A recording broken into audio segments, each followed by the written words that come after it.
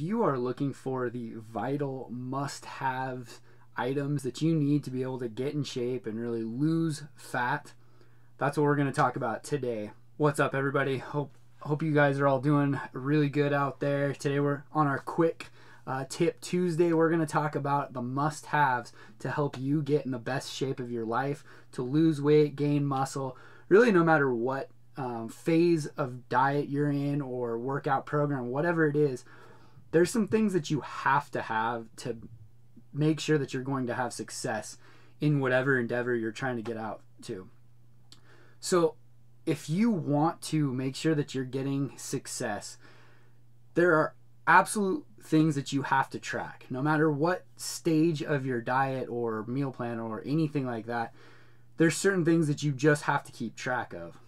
Number one, at least some sort of way to track calories. Now, with our meal plans, oftentimes at the beginning stages, we don't have you track calories, but we do have you track protein. And really, protein is a must. No matter where you're at, you have to make sure that you're getting the correct amount of protein in your diet on a daily basis. To be able to do this, you need to know, first off, the calculation on how much protein and how much calories you should be taking in on an everyday basis. To do that, you're going to need some sort of tracking tool. So we have our own app that allows you to track your protein, all of your food that you take in during the day. You can also get calculations on what you're supposed to be getting in for that day. So something to be able to track on a daily basis, meal by meal, what you're taking in. The second thing, and really to me is a really important thing, I've recently just started utilizing it and have noticed the significance that it can really help in people's lives, is that of a food scale.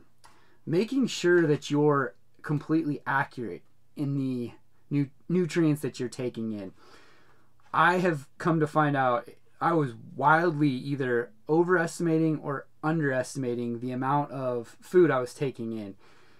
If a serving size says it's 2 tablespoons or a certain amount of grams, you have to make sure that that's the amount you're taking in, especially for things like, you look at something like peanut butter.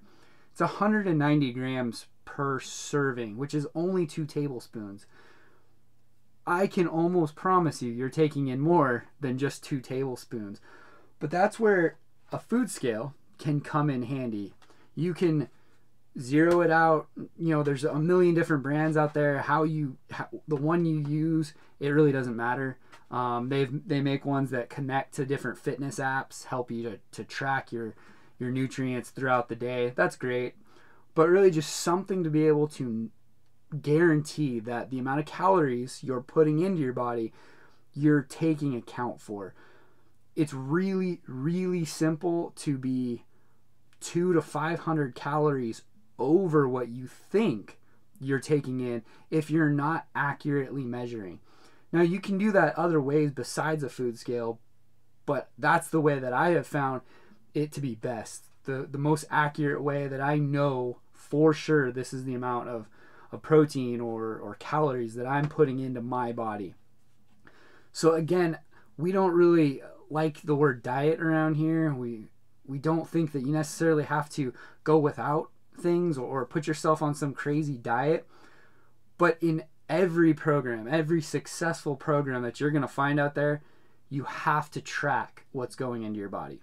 It's just how you're going to find success. So guys, I hope you found this quick tip really helpful. Hopefully you can start implementing that right away into your daily routine. If you want the link for our fitness app, which helps you to track your nutrients, your meals every single day. Also, there's free workouts that are built into the app if you'd like to access those as well. So there's a link down at the bottom there, down in the description, that'll help you to download the app completely free, help make sure that you're on the right track to getting success. Also, go ahead and check out the description. I'll put a few of them down there, different food scales that can help you maintain that accuracy when you're keeping track of what's going into your body. I hope everybody enjoyed this. If you liked the video, hit the thumbs up. Go ahead, subscribe, hit that bell notification. I will see you guys next time.